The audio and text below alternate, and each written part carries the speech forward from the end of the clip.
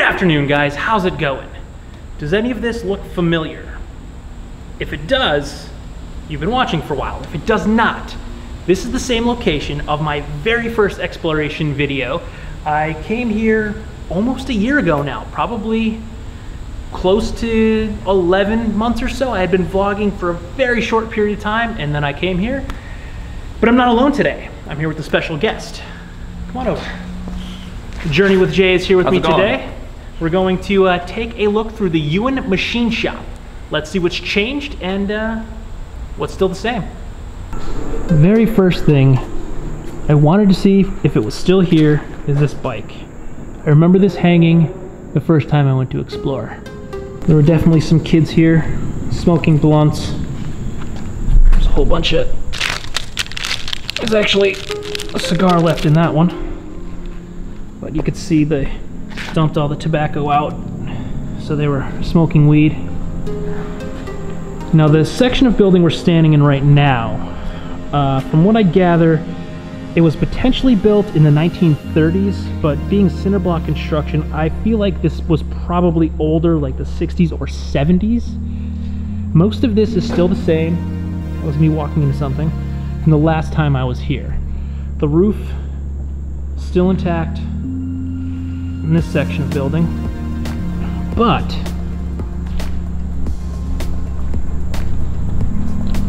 someone was definitely skating here. This is a little grind box. They put some angle iron on there, and we're using this probably to do board slides. Now, on the first video I did, someone commented and told me this whole room at one point was actually filled up with ramps. They had a whole DIY skate park in here, so these two little scraps that are on the floor are just like remnants of what used to be here. But this room is probably, if I remember correctly, the only section that really still has a roof. The further we go this way, you'll see that the roof is either falling down or completely gone. Again, this is the newer part of the building, being built anywhere between the 1930s to the 1970s. The noise you hear is an air show. There's an airport about 4 miles that way, and this is the first air show in 17 years. This room is pretty long. There's what appear to be 4 single bay doors, and then this one here is a little bit wider. I wouldn't necessarily call it a double bay, but maybe it is. Maybe it's as wide as 2 of them. But this would be the machine shop section of the building. Just check out some of this graffiti here.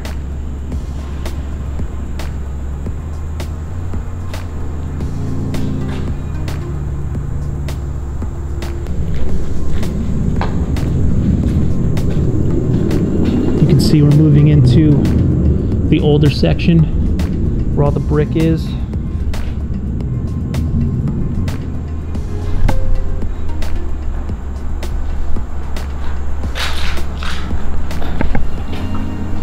Jay getting daring.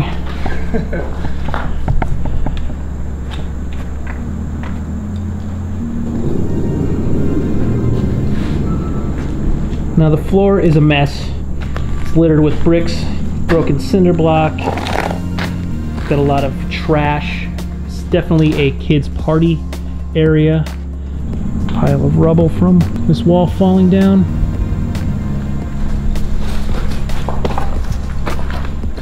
Right here is the safe room that I missed last time. We're gonna work our way around and get into that room in a few minutes here. How's the view from up there? Pretty cool. What's the roof look like? It's solid cement. All right, I think I'm gonna try it. We've made it up onto the roof. Not gonna lie, someone climbed up like a ninja. I was pretty scared, so getting down, it's gonna be pretty frightening for me. But JP, watch this. I did it. There's a look at the roof that we were standing under. A lot of debris. Probably kids throwing bricks up there to listen to the big sound of the boom. There's the room we came from. We're currently standing on top of the safe room. You notice it goes on an angle? Yeah, it goes and it bends to the left. I don't know if I'm catching it with my lens because it's not a long lens, but yeah, it's like it snakes. That is really weird.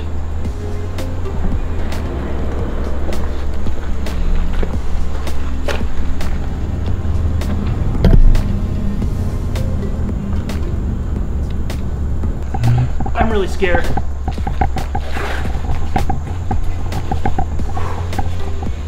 I don't have a choice, I gotta get down, but I'm frightened. Like all this is loose.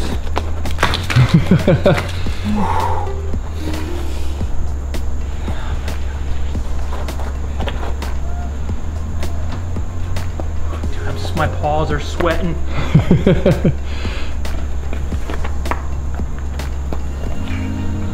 Just look where your feet is, not the depth of going down. What's falling? Okay, that's you? Yes. All right, I got scared. That's something I was trying to stand on was about to fall.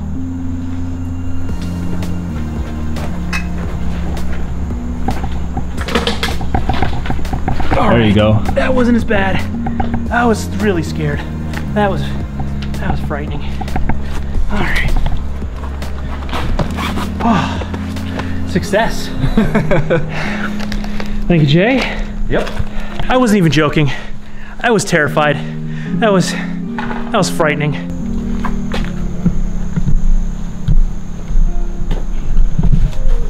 That's where we were just hanging out. All right. Oh God. I'm gonna walk across this. Safe room is right over here. Just watch all the nails. Oh, went down. Luckily we're not on a roof anymore. All right. This is the safe room. Nothing left in here except for dime and some cigarillos that kids were smoking blunts on. There's the hole we peeked through before. Someone knocked through. It looks like it was, can't tell if that's concrete or just plaster. Oh, that's concrete, I think. Yeah, that's concrete. So they had concrete lined walls over the brick, at least on that section. You can see here it's just brick.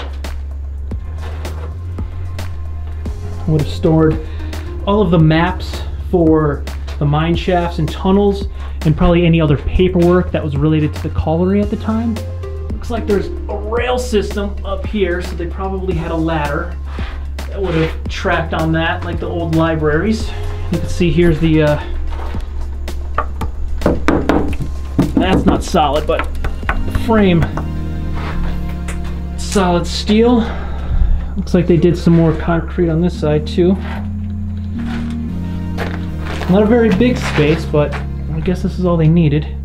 Jay just brought up a good point. The walls are so thick and also lined with concrete that probably helped to make that room fireproof, to also better protect any of the important documents that were stored inside that room. This is the room we climbed up from in here. This is what most of the floor looks like throughout the rest of the building. And that's where we were earlier.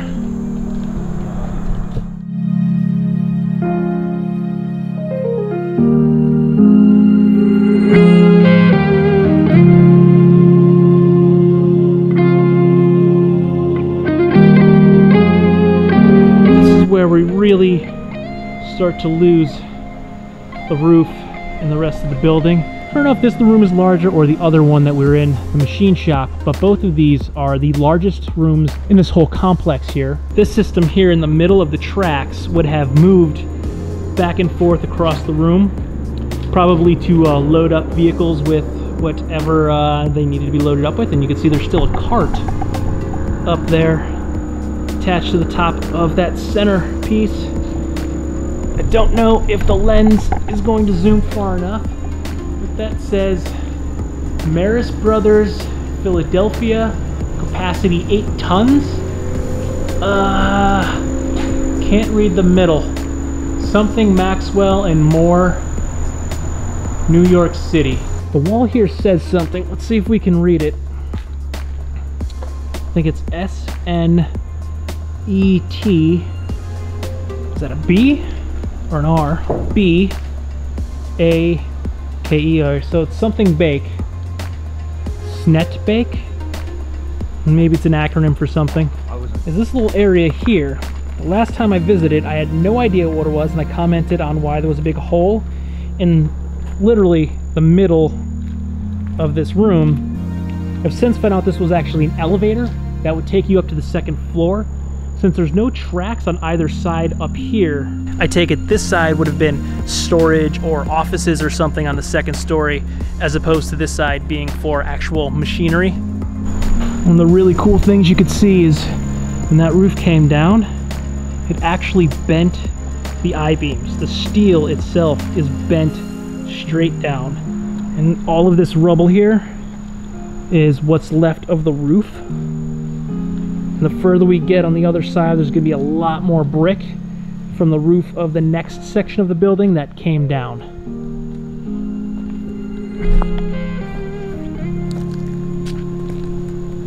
Look at this beam.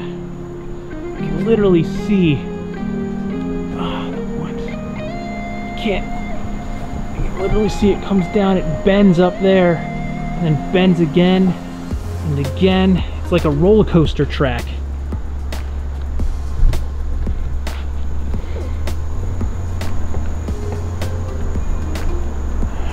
Old wooden roof.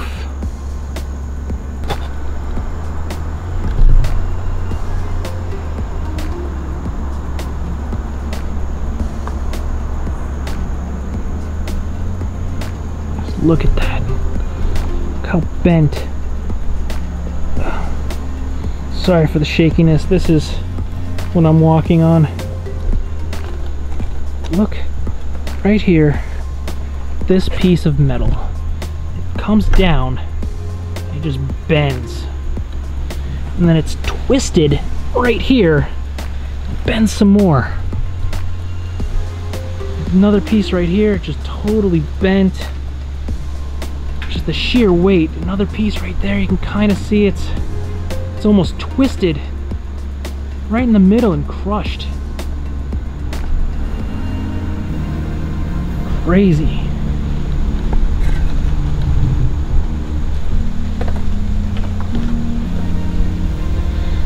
And then the Mother Nature is just taking it all back. All the trees and weeds are just growing through and around. Just reclaiming what it used to already own. Mother Nature definitely takes her toll on man. And this really drives that fact home, that we as people are very small in this world. When we build massive structures that we think will last forever, eventually Mother Nature just takes it all back. All right, this section here, this is where the quarter pipe was built. That's me, stepping on a bottle. It's the little DIY skate park section, taking a beer can. Someone left their backpack here. All right, this graffiti is definitely all changed. The last time I was here, I was actually, over in this corner was like a man, like a chef's hat or something. I wonder if he's still behind any of this. I believe he was right over here in the corner. He's probably completely covered up. There's a set of googly eyes and other things over Yeah, there. I saw there's pictures up on the wall. Muppets. Oh yeah, it's all the same guy. I forget his name though. And except for the girl with the ski mask. And the Terminator. Let's see in here. There was right in here the last time I was here, there was a kicker was built out of concrete and bricks right here. There it is. It might be. Yep, that's it. That's the rest of it. This concrete mess here was a little kicker ramp that used to sit right about in here somewhere. And I don't remember, but at some point there was apparently an old homeless woman was living in here. I can't remember if last time I was here the bedding was on the floor. I know there was some sleeping bags and stuff, and I'm pretty sure that was in this room here. Here's another part of that kicker.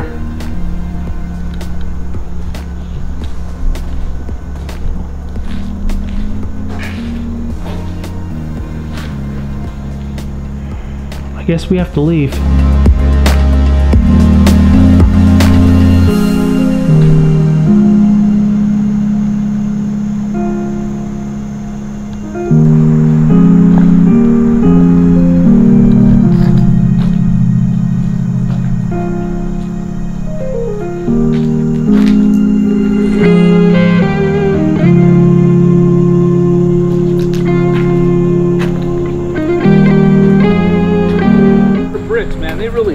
Wow. We just came for all this. We tried to get over to the other buildings where I started last time. We're gonna try to get from the other side of the building, but it was literally just a sea of thorn bushes and spider webs. So we chose to try a different way. And now, building I was not in, which doesn't look like there's much here, but we are, so we're going in.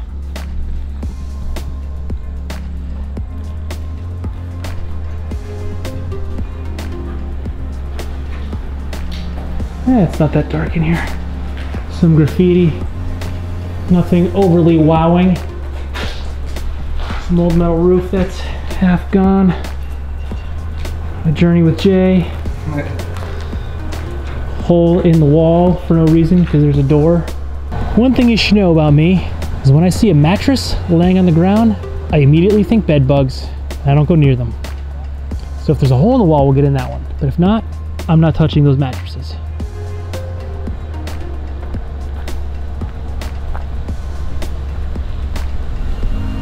No hole on this side. Does not appear to be a hole large enough for a human, so you can admire it from here because I'm not going in. Here's the front of the building. It's where I stashed my skateboard the last time I was here. Again, with Mother Nature retaking the building. There's a huge tree growing square up in the middle of this room. Roof's all knocked down. Nothing but weeds. Most of this building looks like this. See what I was saying with these rooms? In a room here. We're indoors. There's where the roof used to be. There's I-beams going across and big tree going right between them. Most of the rest of this building looks just like this. The last room's kind of cool because the I-beams are all bent and twisted, but I don't think we're going to actually be able to get into it without tearing ourselves up going through all the thorn bushes. So probably not going to get through it today. Well, there you have it. That was the second tour of the Ewan machine shop from the Ewan Colliery. Make sure you check out the link in the description below to check out Journey with Jay's side of this story, because it's always awesome to see the same location from two different perspectives. There's always going to be something that I missed that he's going to catch and vice versa. So definitely go below and check out that link and have a great day, and I'll see you on the next one. Good night. I'm really scared.